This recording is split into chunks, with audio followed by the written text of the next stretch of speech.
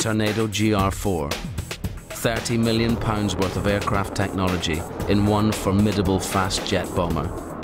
Learning how to fly it is a hard-earned privilege, and for the select group of pilots and navigators who get this far, it'll be the toughest training of their career to date.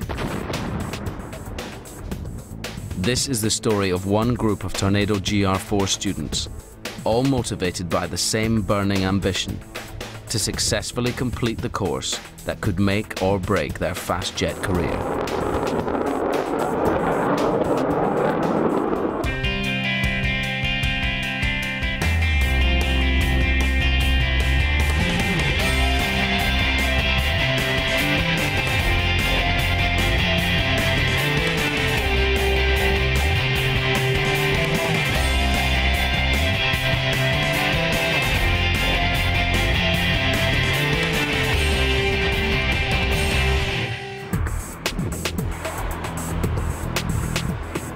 RAF Lossiemouth on Scotland's Moray coast, the largest and busiest fast jet base in Europe, and home to 15 Squadron, the unit responsible for teaching aircrew how to fly the Tornado GR4. Squadron leader Howie Edwards is the course commander here and has over 2,000 flying hours in the Tornado under his belt. He's pushed the aircraft to its limits in the front line in Kosovo and Gulf War II and knows it inside out. This is my office. This is the Tornado GR4. As I say, I think the best strike aircraft the RAF has. Designed as a low-level strike attack bombing aircraft, and it does that job very well. It's designed initially as a supersonic aircraft. It's got 2 engines with reheat, which we use to get airborne, because we can take off up to about 27 tonnes in weight, so it's quite a bit of weight.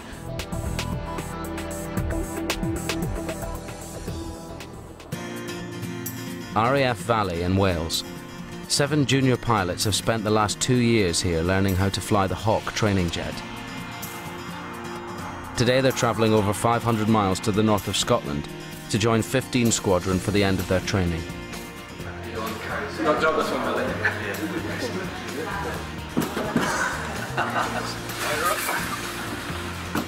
They've beaten off thousands of competitors to reach this stage.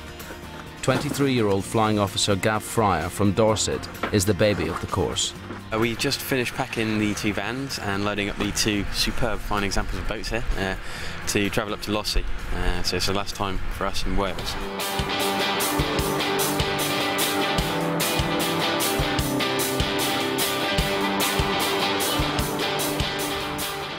The pilots are on their way.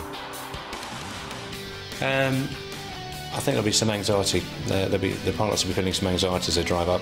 It's quite a long drive as well, so from where they're coming from, so there'll be plenty of time to reflect as they drive.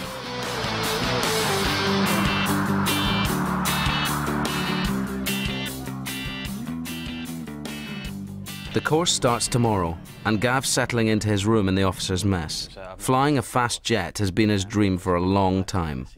Parents are both school teachers, but my dad's always had a really big interest in aviation, and he always wished he could have been a pilot, and it just rubbed off on me from day one as a kid, really. So I always had a really keen interest in it, and it sounds kind of cheesy, but it was the only thing I really fancied doing.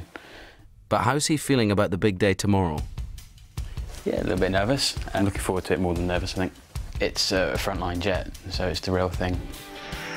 It's an important day for the fast jet contenders of 35 main course. Their first day of ground school, an intensive period of classwork and simulator training they must pass before they're allowed to fly the Tornado GR4 for real. Flight Lieutenant Fraser Wood from Kirkcudbright is the only Scot in the course. Well, we're just getting ready for first warning, and meeting at 8 o'clock in the foyer. So it's head out in 5 minutes. Pretty excited, but also apprehensive. You know, it's difficult going. You're always kind of the big fish in the small pool in the last course, and then you know, going to a new base and a new course. So you're always quite apprehensive. So you want to make good first impressions and all that. So.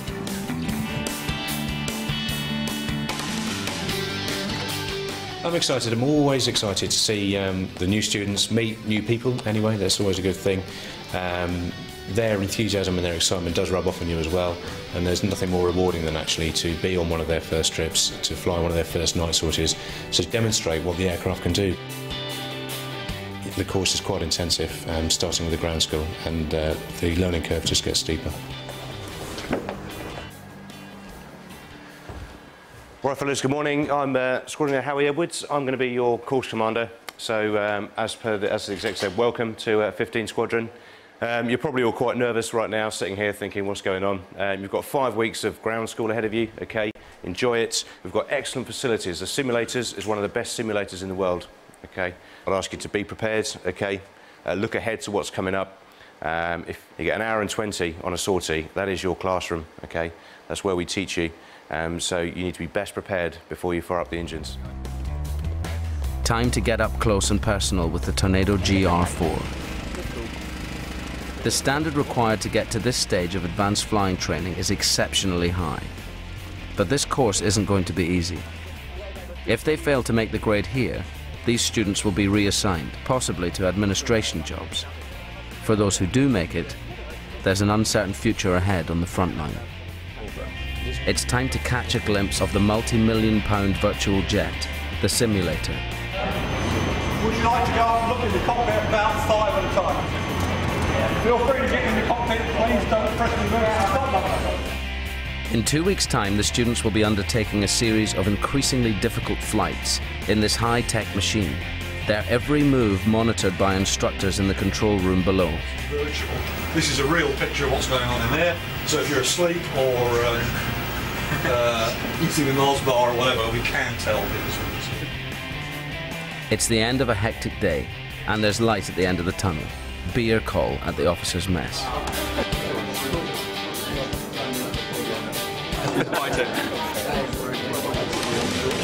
I think it's a bit like going to the first day at school, isn't it? So we got a bit of nerves, a little bit excited, you want to get started and do some work and things, like you've got your new pencil case and things, but it's good just to get into the swing of things. Early next morning, Site Training Manager David Bolsover is waiting to greet the fragile students. Morning. Are we well? Sure? Oh look, they're all drifting in. Morning. Morning. Welcome back. You didn't make it overnight? Just about. Good, excellent. Nav systems lecture, that'll wake them up. Sore heads or not, it's straight down to business as far as Mike is concerned. To some of you it'll be new, but at least by the end accelerating or decelerating. This is from way back. Rigidity. And so it goes for the rest of the week. It's time for Woodsy's first shot in the sim, and he's flying with course mate Flight Lieutenant Mark Still. Stillie's a veteran navigator with frontline experience flying the Tornado F3 fighter jet. That should help Woodsy in the cockpit. Sim 1 is really a run through the cockpit checks and the basic procedures on the ground. When the boys finish here and go to the squadron to fly, they will need to be able to do the checks 100% correctly.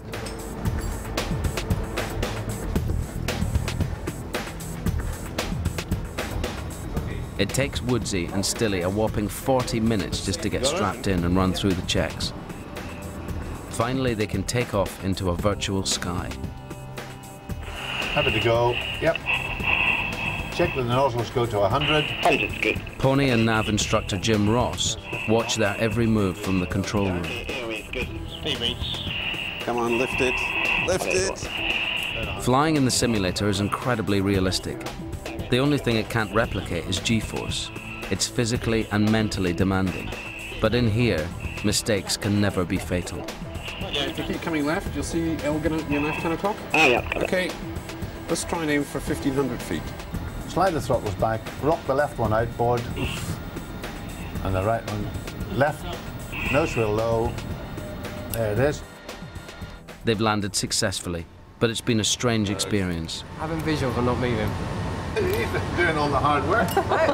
I sweat anyway. I'm watching it, right? Right, we go. I sweat watching it. A week after their first sim, the students are halfway through their simulator training and the heat is on. Flying Officer Gav Fryer is just 23 and the baby of the group. He's flying today with Flight Lieutenant Mike Garland, known to his pals as Judy. Emergencies are rare in the GR4, But in Sim 6, they must learn how to handle them. We're off to practice emergencies during the takeoff or after takeoff roll, and then we're going to do a bit of low level. I'm going to have to pull out a low level because the weather's going to get bad.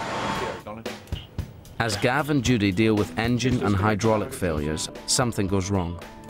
Is it all over the place? What's he done? What's he done? What's he done? What's going on? Just put the power up, just give a little bit of speed up. Alpha's fine, speed's fine. Try lifting the flaps again, yeah? It happened when we went flaps down. Woodsy's next in turn and watches anxiously with his course mate Rich Taylor. Yeah, all right. I'm going to freeze you. This is not right, okay?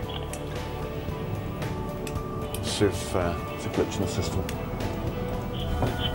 Gav, you're a disaster, dude. I think I yeah. The sortie is aborted so the engineers can investigate, but Judy's not so sure the computer is to blame. It's broken. Brett's in twice. Destroyed it. It was just frustrating because the sim's normally brilliant. Today had a glitch. If he hadn't hacked, we'd quite happily have kissed the sortie off, but no, he did. Good job, outstanding. You know, I'm not going to tell him that, though. Yeah, it was a bit scary actually. They had to have that in a real aircraft at that height anyway. Everything was going fine 1 minute, and next thing Gav appeared to have no control over the jet, which I'm fairly sure isn't going to happen in real life. Coming up, Woodsy faces emergencies in the simulator. Alright, TBT.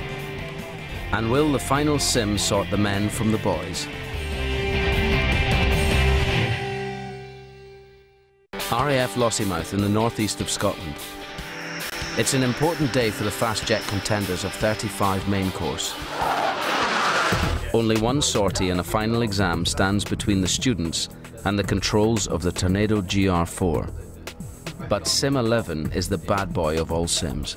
Woodsy and Stilly are first in the hot seats. Bottom line is, be there and cope. It's your chance to show us that you've picked a thing up. It's also a great check for us to make sure we've given you all the right gen. So don't go slashing your wrists if it all goes pear-shaped. Puppet masters Tony Lunnan Wood and Jim Ross will throw continual spanners in the works, introducing everything from search and rescue helicopters to engine failures along the way. It's not long before Woodsy starts to suffer from testitis. He's overloading his brain looking for faults. You're still travelling, mate. Yep. That's right. The guys are on tenterhooks because it's like a check ride. They're almost reading things into, you know, looking for faults everywhere. So it's, we're very careful now, it's maxing them out. Otherwise you can end up flying the whole route, just looking at all the gauges. You don't look at anything else, waiting for something else to happen.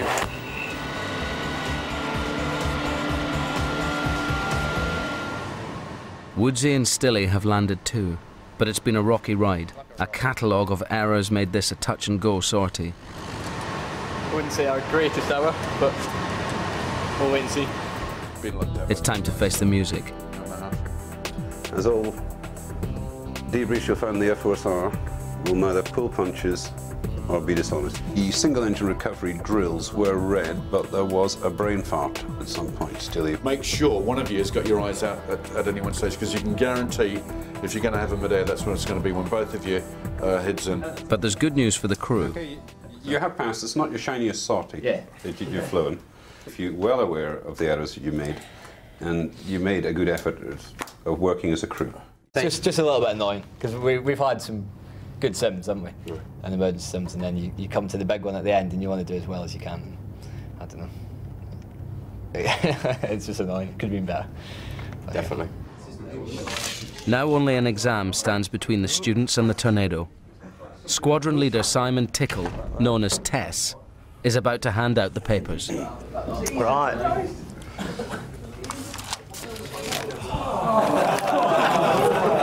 It's been sitting there for 3 weeks. Unbelievable. The pass mark is high, but those who make the grade will transfer from ground school to 15 Squadron to train in the Tornado for real.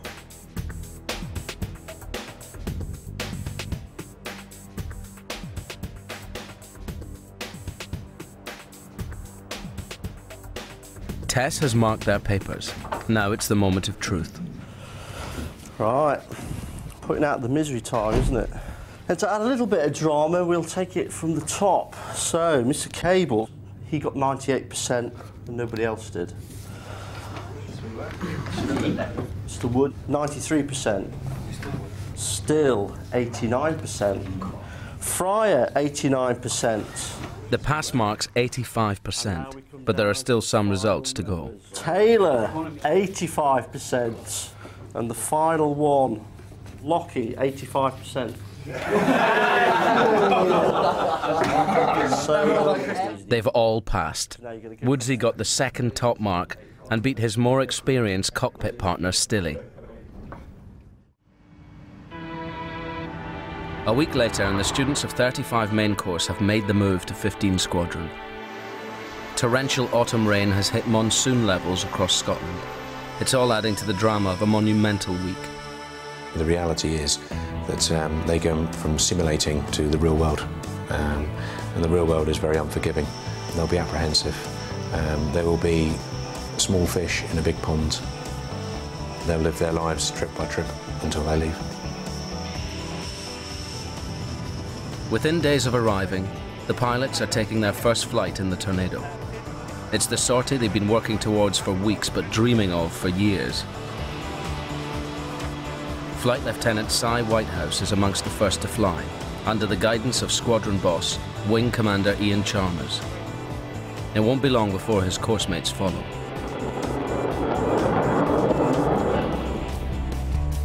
Gav is starting to feel the fear. I was right until about 20 minutes ago, now I'm nervous again. I run out of fingernails. Literally run out of fingernails.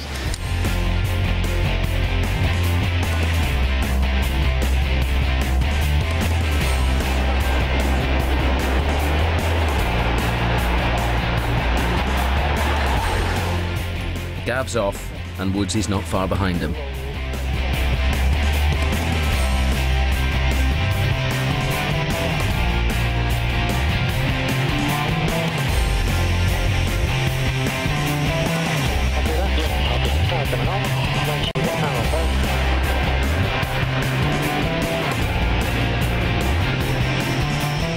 After years of hard graft, Cy, Woodsy and Gav are finally flying the Tornado GR4. A massive 20-ton ground attack bomber with a top speed of 1,000 miles an hour and up to 30,000 pounds of thrust, all under the control of 3 dedicated student pilots in their 20s.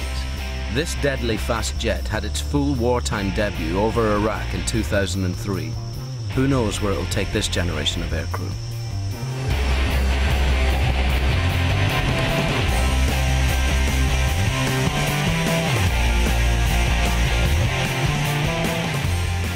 An hour and a half later, Gav's touched down. That was wicked. Was it good? Yeah, it was really good. Welcome to the Tornado, mate.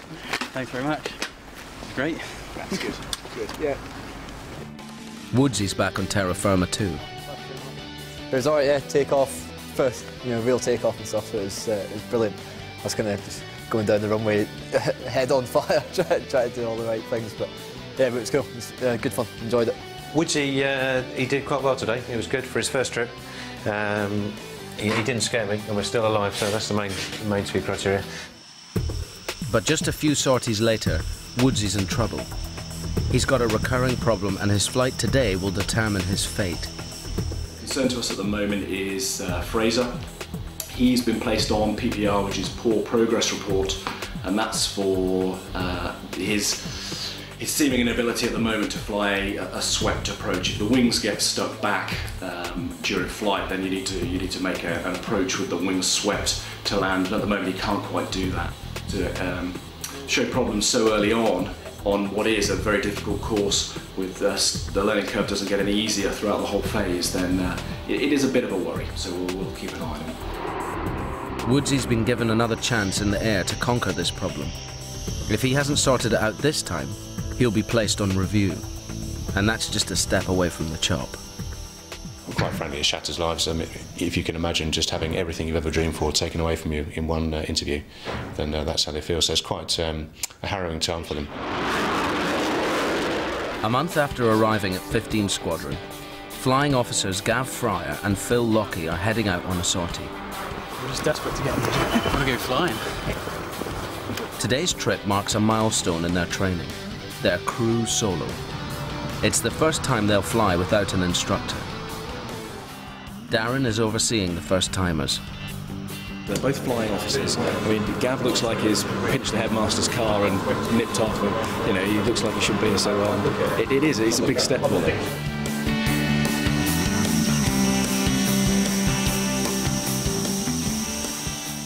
After his shaky start, Woodsy's had to work extra hard just to keep his head above water and stay on track. He's flying his crew solo with Flight Lieutenant Mark Still tomorrow. The big thing tomorrow is, obviously, yeah, if we're in a strike, I'm not going to have any control, and if I have anyway, I'm not a trained pilot. So I'll be relying on Woodsy a lot, which is how it's going to be from now on.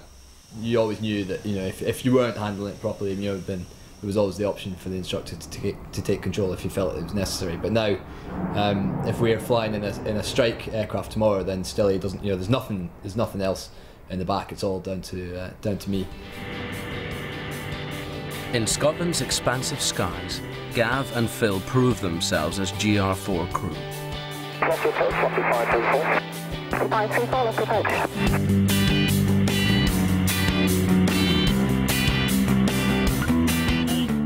From the air traffic control tower, Darren monitors their landing before heading across for the debrief. 524, final, get down. 524, clear to land, 1 on. And 524. 524 is ready to land. I'll see you inside then. Okay. That was good. Fun, actually. It was cool. It was very good. But we'll see how the debrief goes. That's the most important thing. We'll see what Daz thinks of our performance. Gav and Phil's crew solo today was a bit of a shambles in all. Today's story was good. It was really good. They could have rescued it if they'd have worked well as a team, but they didn't. As a team, our airmanship decisions overall pretty good. Crew cooperation was pretty awful, really. We work as a team fairly well today. In 8 months' time, they could be over Iraq, you know, doing the job. So we can't afford to. Yeah, that's okay. Don't worry about it.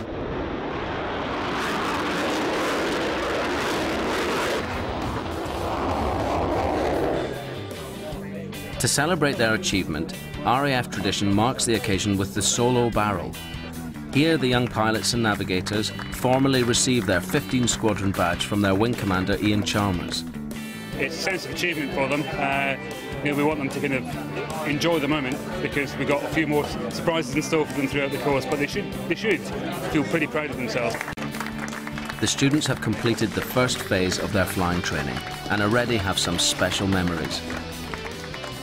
But it was flying around the Western Isles with Phil in the back, and it was a gorgeous day in Scotland. There was no cloud around, and we were just flying around these little islands. And it was a beautiful day. The sea was like a sheet of glass, and I think that's probably one of my best trips so far. Just beating through Scotland at 7 miles a minute. That was great. Coming up, it's bombs away for Gavin Stilley.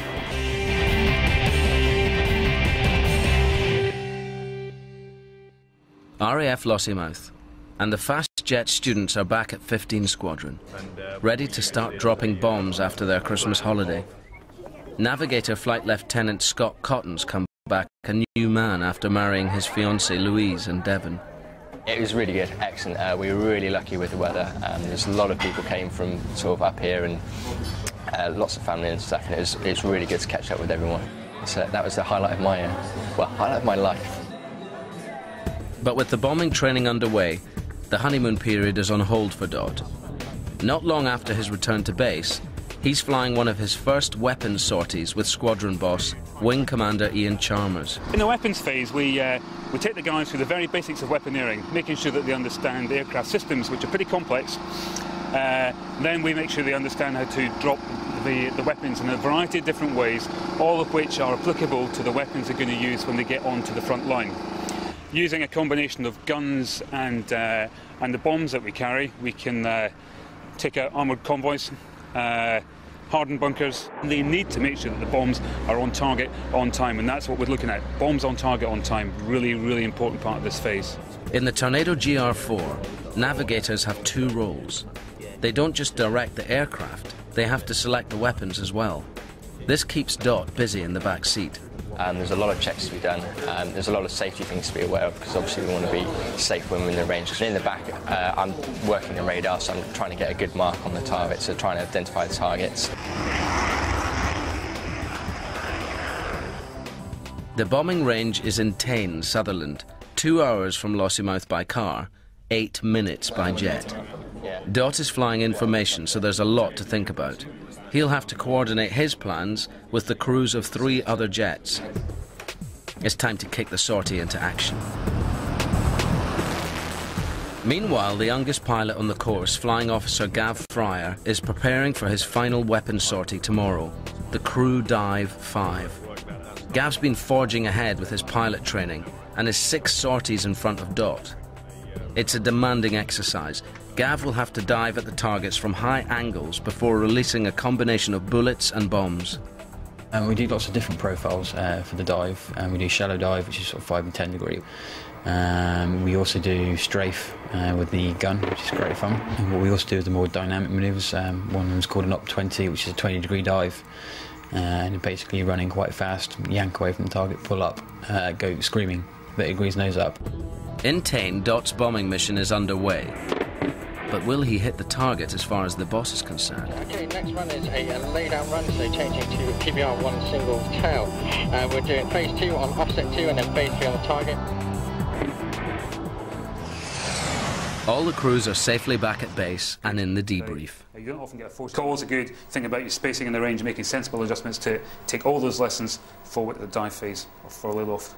4. The first one we got a DH, so a direct hit, so that was good. Some of the others weren't quite so good, and there's loads to come out of it really. Lots of things to learn. There's a few little silly mistakes which I'll have to take forward to the next trip and make sure I don't mess up on those again. On the bombing range in Sutherland, Gav and Stilly are carrying out complex high dive manoeuvres as they fire bullets and drop practice concrete bombs. If they ever go into combat for real, they'll be launching far more powerful weapons. By the time they leave us, they should feel confident about their ability to go on the front line and pick up laser-guided weapons, anti-radiation missiles, Storm Shadow, Brimstone, everything else that we have in the frontline infantry nowadays.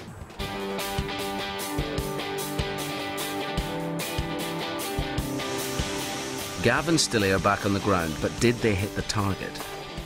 No direct hits. Some close, which was good. Yeah, some not so close, which wasn't quite so good. But yeah, little things to work on, but overall, yeah, it was good. It was good. Good fun. Tony's happy with their performance. Very good, actually. I think Stilly talks a little bit too much, but he's the first one to admit he does. But apart from that, it worked quite smoothly. I've seen a lot of mistakes on this particular sortie, and they didn't make those, which was nice to see. A future on the front line is what drives these students, but soon the tight-knit class will be split up. If they qualify from this course, they'll be posted to various squadrons, either here in Lossiemouth or RAF Marham in Norfolk. Course Commander Howie Edwards will reveal all to them at the traditional postings party. A little bit earlier in the course, they all had a dream sheet, which is where they wrote down where they would like to be posted, either a base such as Lossiemouth or Marham. There is a service need, however, and we can't satisfy all of the people all the time, so some of them may not get what was on their dream sheet. Despite the seriousness of the matter, there'll be fun and games at the postings party, and Howie will have a key part to play. My role at the postings party will be that of the MC, so I have the answers that they require at the end of the postings party. So as they fight and play their way towards trying to establish where they're going and if they've got what they want, I'll be the man giving them the yes or the no at the end of the game.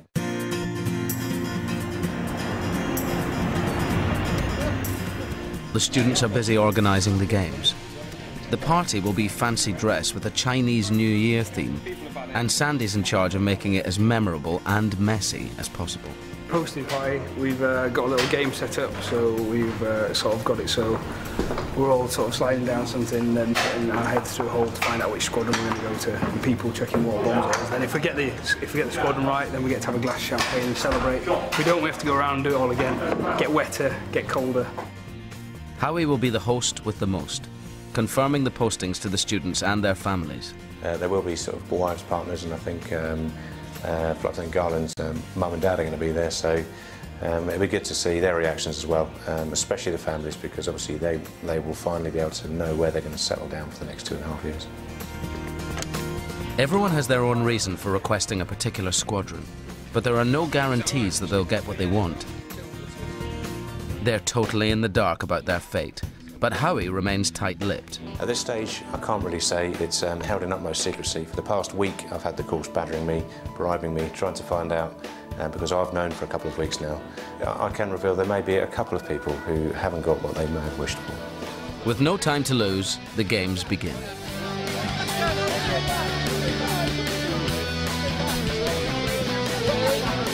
If you've got your head through the wrong hole, I'll give you a thumbs down. That is the order for you lot to unleash hell with a water box on the head. If, however, you get the right squadron, the one that you wanted, or sorry, the one that you're actually going to, you'll get a thumbs up, and Talsy, my lovely assistant, will give you a custard pie in the face, and you'll receive a glass of champagne. Watch and shoot, steady, go!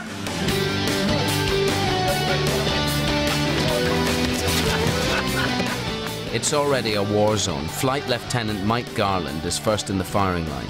His mum and dad watch anxiously. 9 Squadron in Marham. He's got what he wanted. Woodsy. That's a no. That's a water bomb. Woodsy will have to try again.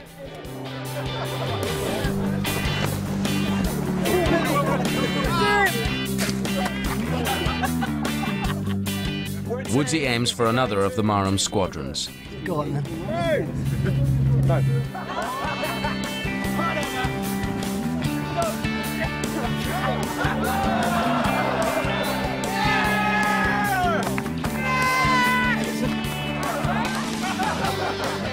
As the other students get the postings they ask for, Woodsy aims for a 3rd Marham squadron. And gets it. Like Stilly, Gav wants to join the dam-busting 617 squadron. Where he's going?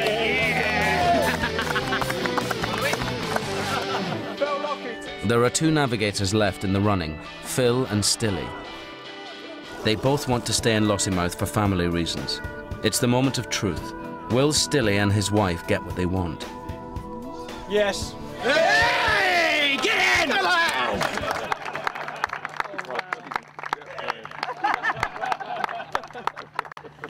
Oh, what a relief.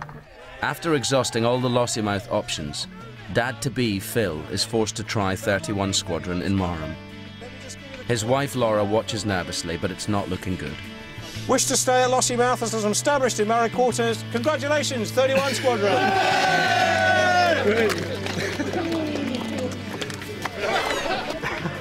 Mate, I'm going to give you it anyway. Thank you. You can try and work with pride. Cheers, fella. All right, cool. All the best. Cheers, fella. Thanks very much. How do I look? You're looking good for a man. Mate, we're going to have an awesome. I think I put my head through the 12 squadron hole and then the 14 squadron hole, and then I kind of realised that we were going tomorrow. But no, I'm, to be honest, I'm quite happy with that. It's all right.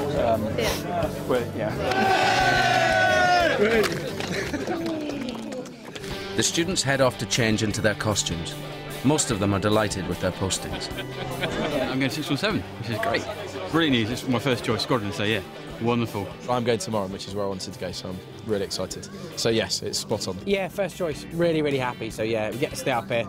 It's brilliant. I got very wet during the game and also covered in cream. And I've been posted to Marham and in 13 Squadron, so I'm well chuffed. Over the moon. Excuse me, Natasha's coming off.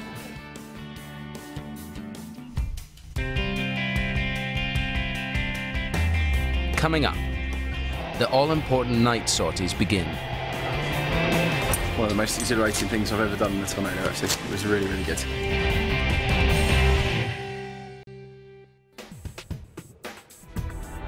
RAF Lossiemouth. The pilots and navigators are knuckling down to a crucial phase of their course, night flying. In combat, bombing missions usually take place under the cover of darkness. To do this confidently and at low level means putting their trust completely in the jet's autopilot technology. These first night sorties can be terrifying. I've done night flying before, but I've never been at low level.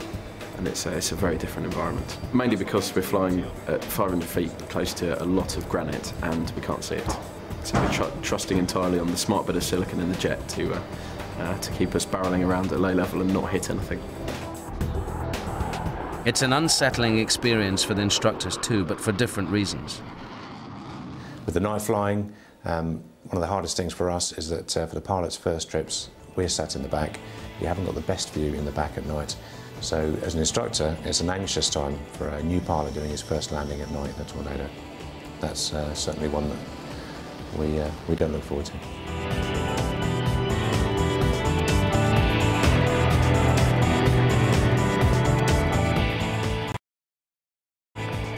Judy and Sandy are flying their low-level night sortie over the Scottish Glens, but bombing missions in the dead of night have been a chilling reality for squadron leader Howie Edwards.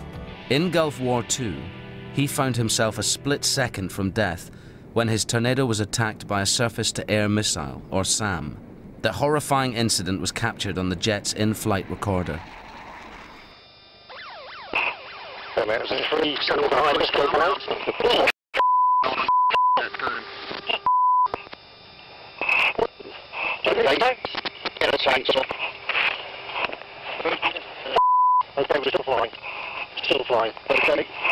There were situations that were quite hairy out there. Certainly on my first night mission we were fired at by SAM-3 and also my formation leader as well. So we weren't relaxed when we weren't sitting on our laurels and we certainly paid the enemy the respect it was due. Judy's back on base. It was awesome. Just about one of the most exhilarating things I've ever done in a Tornado, actually. It was really, really good. You couldn't really see much out the windows, obviously, because it was dark, but just occasionally you'd see a house or a mast go past the window. They've fought off thousands of fast jet hopefuls to get this far, but success isn't guaranteed even at this late stage.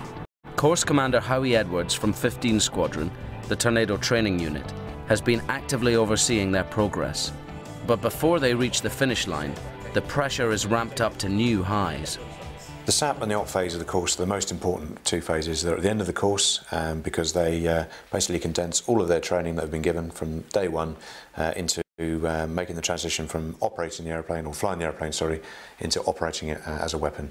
And it's the last trips I'll do before they'll move on to the front line and use the aircraft for real. At the moment we're just planning for our first heavyweight weapon drop, so we'll be dropping £1,000 weapon. Now I say weapon, it's actually full of sand and concrete, so it simulates a £1,000 bomb.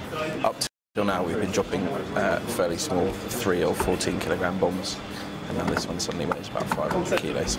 So clearly the jet accelerates a bit slower and handles a bit differently. The mission is well underway. Pocket 2, quite hot. Okay, 6 is made. Target recon. Taking phase 3 there. ADR, please. ADR 5. Good mark. 5 reasons. Roger. Happy to commit. Commit in there. LOA is good. Speed is good. Pocket 4, 3, 6, massive stamp. Pocket 1 scored 5-4 at 4. Pocket 3 scored 6-9 at 3:30. Pocket 2 scored 7-2 at 5. Completing the SAP-4 bombing mission will take these 4 pilots and navigators a step closer to the final and most challenging sortie of the course, the OP-5. And on completion of an OP-5, it's the OCU giving them our stamp of authority and then being released to the front line for use in combat. The 4 ship has touched down. But how did it feel to release the £1,000 bomb? It's awesome, yeah. It's obviously a bigger thud than the 3 kg coming off, so yeah, it felt pretty cool. It's good fun. Made a big thunk when it came off, which was quite impressive. You could feel it coming off the jet, which really makes you know you've done something. The following day, Gav and Stilly suffer a major blow. They failed their penultimate sortie. Pretty gutted. I think both of us are really annoyed with ourselves at the moment. There's an error on our part, and it was an error that can be avoided. It's learned the lesson now, though, so doubly annoying to get this far on the course and have done really well right up to the last 2 trips. The following morning, Howie decides the crew must be placed on Poor Performance Report, or PPR, for critical mistakes.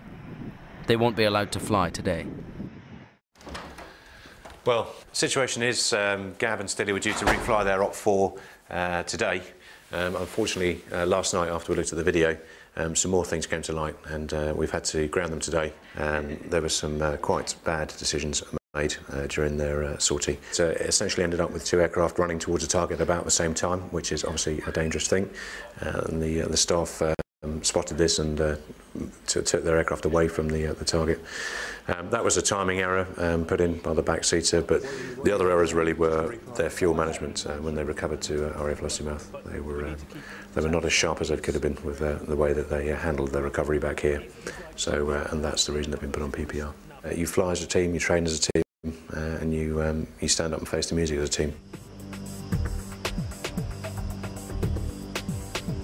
After being grounded for a day, they've flown and passed their resit. But as they embark on the crew Op 5, the final training sortie before moving on to a frontline squadron, their recent fail is uppermost in their minds. Is that what you're saying? It's going to work that way, if you come that way? And then when down the side here, we'll be good with the SF because we've still got a 90-degree perpendicular to them as we come in, so we haven't got a collateral problem. Lines have been drawn in the sand and they realise what they have to achieve, so they will be anxious, notwithstanding the fact it's their last trip anyway. We'll cross our fingers and hope that they produce the goods today. In a third jet, Howie and Flight Lieutenant Tim McCauley will play the role of a foreign aggressor. We'll probably attack them a couple of times before they get to their first target to give them a timing problem. And then after that, we'll just try and run them out of fuel. Stilly and Gav are ready to do battle. Howie's the bad guy. I'm ready to try and avoid him if possible. It's not over till it's over, pretty much. So, big match mentality. Go out, do the job to the best of our ability, and basically prove we can do it. 250 feet above the sea, it's time for Howie and Tim to make a surprise attack on Gav and Stilly's 2-ship. Right, they are. Right, 2 o'clock low, tally 1. Magic declares bandit 12622, hostile. Tally pair. Right underneath, yep, got them. Go to Meadow. They must outmaneuver Howie in the enemy aircraft without getting hit. It's a modern-day dogfight, utilising all the GR4's capabilities. Right, he's running away, good man. A flat. All right, 210. 100 feet. You're 6, TK. Flat. And it's still on you. Can you flare it? A flat. And you want engaging. Oh dear. After an hour and a half of grueling exercises testing their mental capacity to the limit, Gav and Stilly touched down. But with their confidence dented after their recent fail, they are not convinced that they've done enough to pass, and they are unhappy with their performance.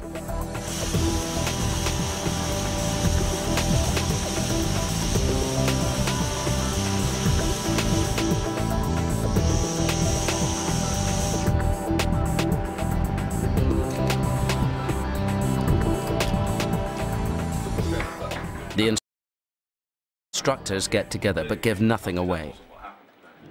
Gav and Stilly have to sit through a tough hour-long debrief before the verdict is known. From the safety side, yeah, we sat for 30 miles there in cloud, so just get on the radar advisory service, especially again not switching off towards the end of the trip all the way through to the end. So that is a point there. At last, they get the news they've been waiting for. Well handled on the debrief of the evasion side of the house. So certainly as far as I'm concerned on this trip for you, the war is over. Howie? Yeah, congratulations, Op 5, over and done. Thanks very much, sir. Good luck on 617. Amazing, thank you. Well, Thanks, mate. Sir. Cheers. Right. I think I've never felt so relieved in my life. 2 down. Cheers, my friend. After 5 years of intensive training costing millions of pounds, Gav and Stilly have secured their future on a frontline squadron. They are now fully qualified Tornado GR4 aircrew. I just thought we failed, convinced we'd failed. We'd done really well to like most of the stages of the course, and then we hit our stumbling block on up 4. Well, now we're going to go and celebrate, and I'm going to buy Stilly a pint. And I'm not going to buy Gav one because I've got a wife and children, and I can't afford that. All the students are delighted with their success, and where the Trailblazers lead, the others follow. For Flight Lieutenant Fraser Wood, successfully completing the course just a week after high flyers Gav and Stilly is especially sweet.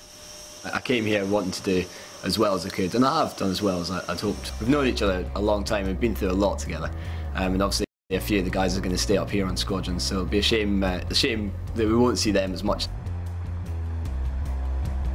It's been a monumental journey in a monumental fast jet bomber, and incredibly not one of the students has failed to complete the course. I'm quite proud really to see these young men turn into young junior pilots and junior navigators who I'm quite pleased to say I'll be more than happy to have in a 4-ship going out on operations. And I thought, yep, I'd have you on my wing if we went out into conflict. The perils ahead facing these guys, what's around the corner, I just don't know, and I think that's part of it. No one really knows what's going to happen next. I know that it's, should the situation arise that they face what I faced, then they will cope. Now, the real work is about to begin.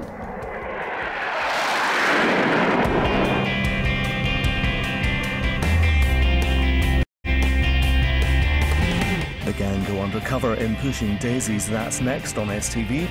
Then at 11 o'clock it's the late news, and at 11:35 our late movie is The Truth About Charlie. And check out our Watch to Win question. It's on the way.